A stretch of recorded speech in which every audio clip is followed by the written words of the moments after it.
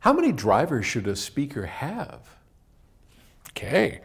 Ernie in El Paso, Texas wants to know, and he says, hey, Paul, I have a do-it-yourself speaker question.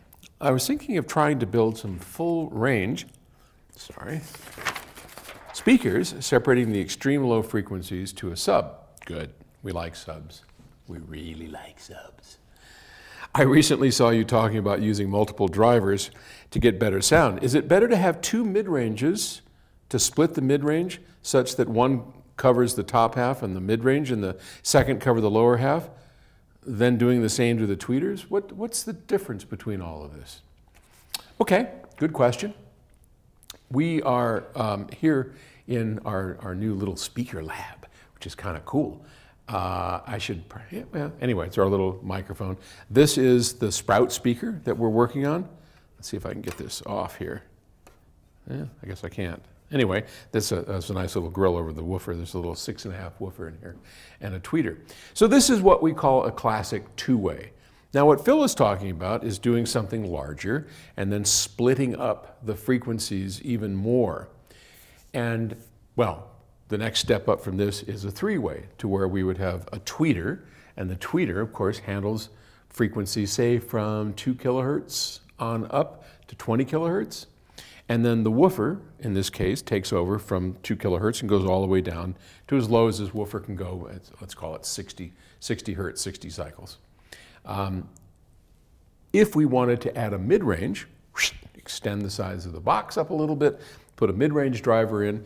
Now, this speaker maybe is going to go up to still maybe as low as 2K, but from 2K down to, 500 hertz or so, somewhere in that range. We would have another driver that would pick up, and then the woofer would pick up from that point on down, and giving less of a job for the woofer to do. So the reason that we separate those out is if you look at a woofer, just take a woofer for example, it can actually go out to 20 kilohertz. But there's all kinds of resonances and reasons that you don't want it to go out there. So when we look at the measurement for a woofer, we see a nice linear flat area, and then as the frequency goes up and as the frequency goes down, we get these wild looking anomalies depending on the woofer and the quality of the woofer. And that's where we want to get out of the woofer, as we say. So then we cross it over and get out so we don't reproduce those nasty areas. Well, that's going to leave a hole. Now we have to fill it with another driver who is better suited for that range of frequencies. And you can extend this to a 5-way, a 6-way, a 10-way. You want to be a little careful doing that, because every time we cross over, we're overlapping. We're causing phase problems. It's the worst part of a speaker happens to be the crossover.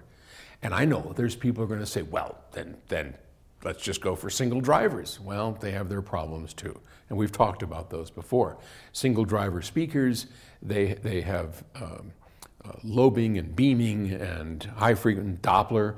As the woofer moves in and out slowly, it's also moving quickly, and you get a type of distortion that we'd rather not have. But going to the opposite extreme of multiple drivers, 3-way, 5-way, 10-way systems, you then get into the other side of that double-edged sword.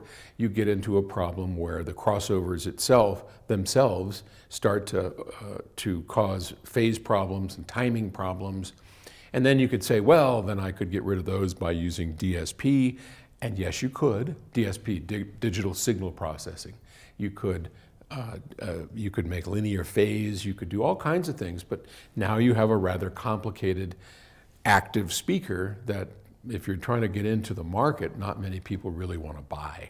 So speakers are not easy. But yes, you could break that into as many as you want. I would just urge you to be conservative. Crossovers at the point where the crossover takes over, that's where you usually have your toughest time as a designer getting it to sound smooth and right as one rolls off and the other takes over. Those are difficult points and really hard to do. And the art of these speakers is all in the crossover. And the more crossovers you have, the tougher your problem's going to be to make it sound right. Simple is better. Okay, thanks. Great question. Good luck with your project. All right, bye.